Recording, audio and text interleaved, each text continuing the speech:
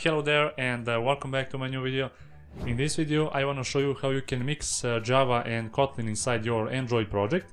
So basically here we have one text view and two buttons, one for Java and the other for Kotlin. So here in main activity I'm going to initialize those elements. Alright, and I'm going to find the ID of those three elements as well. So basically what we want to do, we want to add the on-click listener for those two buttons. And for Java button, we want to create a method which will change the text view to something like hello from Java. And that method will be located here in Java class. And for the other button, we're going to create a new Kotlin class. And we're going to create a new method which will change the text view the same as the first button. So you're going to see how we can mix our Android Studio project to use both Kotlin and Java. So here I set two click listeners for our buttons, and in this main activity I'm going to create a hello from Java method, and I'm going to pass a text view parameter. So basically I'm just going to set the text to our text view to hello from Java. And I'm going to call this method inside the Java button. Okay. And now we're going to create a new class, a Kotlin class. But before that I want to rearrange or organize my project a little bit more. So I will create two packages. So the first package will be called Java, and here we will store our main activity. Oh, sorry, not that, but main activity Java. Just click refactor. Alright, and we're going to create a new package called Kotlin, and inside this package we're going to create a new class, Kotlin class. Alright, so click new Kotlin file or class, and we're going to name this class Kotlin file.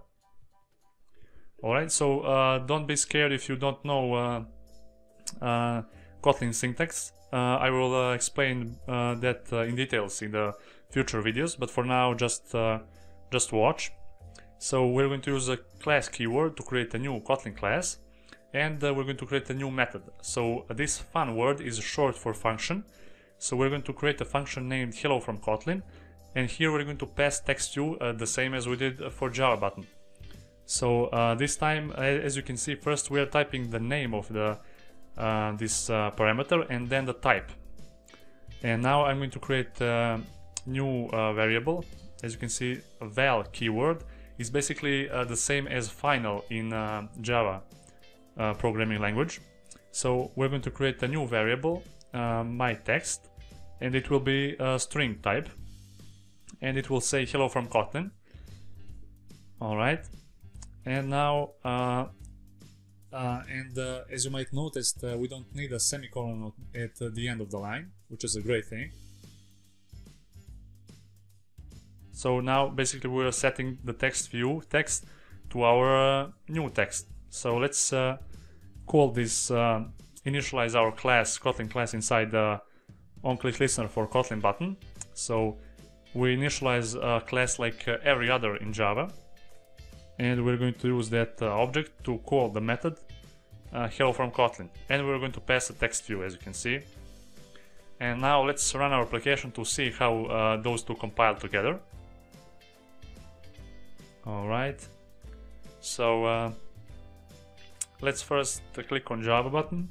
As you can see, it works, and for Kotlin it works as well. So basically this is an amazing thing. So if you are new to Kotlin or you are not familiar with Kotlin syntax, you can slowly adapt to Kotlin by creating a simple Java project in your Android Studio, and slowly step by step adapt to Kotlin by creating for example just one simple class and call that class inside your Java activity and anything else. So in my future videos I'm going to show you a little bit more about Kotlin basic stuff like variables, functions, and so on. And that would be it for this video. See you in the next one.